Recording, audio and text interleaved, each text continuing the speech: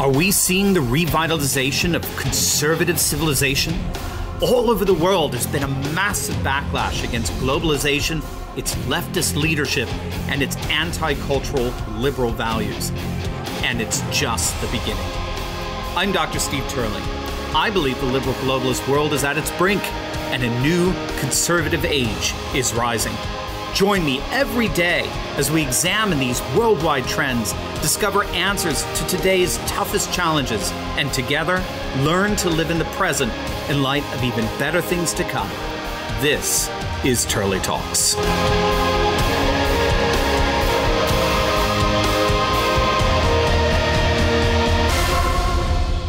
The era of Angela Merkel is finally over. In this video, we're going to take a look at the national elections in Germany over the weekend. We're going to see how they exemplify precisely the kind of disaster that Merkel has been to her nation. And stick with me to the very end of this video, where I'll show you precisely how the end of Merkel is really nothing less than the end of the globalist modernist era in Europe. You're not going to want to miss this. Greetings, everyone. Dr. Steve here with you. Wonderful to be with you as always. I am your daily fake news antidote, as each and every day I provide patriotic analysis to help you to think better so you can feel better in these crazy and turbulent times. All right, gang, let's dive right in here. Germany had their national elections over the weekend. Elections that were punctuated by the official end of the 16-year tenure of Angela Merkel as chancellor. And the results of the election, I believe, well, many believe, were a testimony to the disaster that those 16 years actually were. The results of the election are now in, and it is official. Angela Merkel's party, the CDU, the Christian Democratic Union, suffered their worst political defeat ever. I mean, it really doesn't get worse than that. Merkel's CDU clinched just over 24% of the vote, which is absolutely shocking when you realize that that's the first time they've hit below 30% in the post-war period. If you don't know, the CDU, the Christian Democratic Union, is technically the center-right party in Germany, but they've become center-right in the way, you know, Mitt Romney or Liz Cheney or center-right. They're like a New York Times Republican, right? Like Bret Stephens. The distinction between them and the political left is totally without any difference. They are, that's a way to think of it. They're a distinction without a difference from the left. And that's only worsened under the leadership of Merkel, who's dragged the party to the left and has made it virtually unidentifiable from the major center-left party, which is the SPD, okay? Who actually, for the first time in ages, actually beat out the CDU this past weekend. CDU's dominated German national politics for decades since their founding just after World War II. I mean, no party's even come close. The CDU has occupied the Chancellor's office 57 of the last 72 years of the Federal Republic of Germany's existence, okay? They've never gotten lower than 31% of the vote in their entire existence. So this was a major, major disaster for the CDU, this election over the weekend. As far as the center-left SPD, they squeaked past the CDU barely by just a couple of percentage points.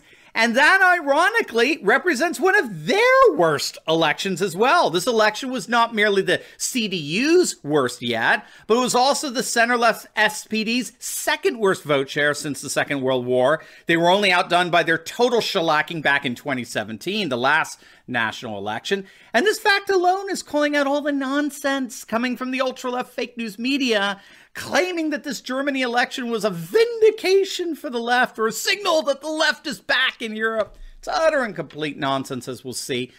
And you'll see as well as they try to form a coalition government. The Greens did do relatively well, but nothing in comparison to how well they were supposed to do. The classical liberal party, the FDP, did just as well as the Greens. And the so-called far-right, radical right, ultra-right AfD, or Alternative for Deutschland, which is their patriot party, did quite well given the fact that the last election back in 2017 was the first time they ever entered into parliament with 13% of the vote. As a matter of fact, the AfD made some awesome gains in Eastern Germany, where they remained very, very popular. They came in first place in Saxony with 25% of the vote, and Thuringia, 24% of the vote. All of this stands in stark contrast to the far-left party in Germany known as Die Linke, the left. They were basically crushed in this election. I don't know if they'll have any seats at the end of the day with this one. So, I mean, it's just utter nonsense in terms of that. What we saw over the weekend was some kind of vindication of the left, let alone a renaissance of the left, which is more the projection of the far left activists disguised as journalists. Hey everyone, Conrad Franz here from Dr. Turley's team with a huge announcement. Here at Turley Talks, we can finally reveal the big news that's been in the works, and this is a huge honor for us. Dr. Steve is sharing the stage with none other than Donald Trump Jr. on October 8th and 9th in Jacksonville, Florida. We've worked towards this moment for a very long time and are thrilled to reveal that Turley Talks has partnered with the American Freedom Tour. They have invited Dr. Steve to speak live on stage with Donald Trump Jr., Kayleigh McEnany, Dinesh D'Souza, Dan Bongino, and more patriots that you know and love. Dr. Steve wants to look out into the crowd and see Turley Talkers there just like you, celebrating freedom and taking back America. So join us. Click the link in the show notes to sign up, and if you are one of the first 100 people to do so, you'll get to meet Dr. Steve at the event and be entered into a drawing for Turley Talks to take you out to dinner with Dr. Steve himself. So click the link in the show notes to sign up now. You do not want to miss this. Instead, I think what we saw over the weekend is a further indicator of a dynamic that we've been tracking with for some time now on this channel. And that's the dynamic of fragmentation and fractionation and social fission that's happening literally all over the world. As we move from a modernist, globalist, one-size-fits-all world dominated by a single majoritarian political parties or systems like the Soviet Union to a more postmodernist, decentralized world organized around custom, culture, and tradition, we're increasingly seeing nations and national political structures breaking up and fracturing and dividing along more regional and racial lines. And as it turns out, Germany is no exception to this postmodern dynamic. Take a look at this chart. It's absolutely fascinating. On the left are the average number of parties, political parties in the Bundestag, the German parliament. As you can see, it was about 4 parties or so when it all started. Then as we move into the 1970s and 80s and 90s, that number drops to basically 2 dominant parties, maybe a third in the wings. But notice what happens when we leave the modernist 20th century and enter the postmodern 21st century. The number of parties skyrocket to now over 6. That's twice the amount of parties they had in the 80s and 90s. The 20th century was the vanguard of the modern age, and the modern age was characterized as a single globalist, one-size-fits-all political and economic system. Now, the world is fracturing and breaking apart, and in many cases, seceding to more regionally specific and racially specific organizations. And this is what's often referred to as neo-tribalism. And Germany's election over the weekend, I would argue, exemplified precisely that.